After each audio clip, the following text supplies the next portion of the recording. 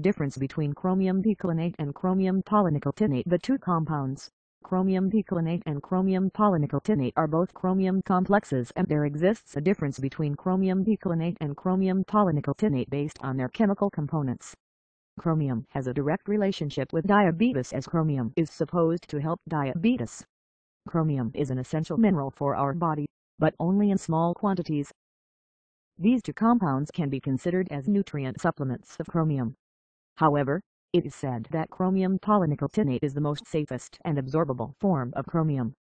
The key difference between chromium picolinate and chromium polynicotinate is chromium picolinate contains picolinic acid while chromium polynicotinate contains niacin acid.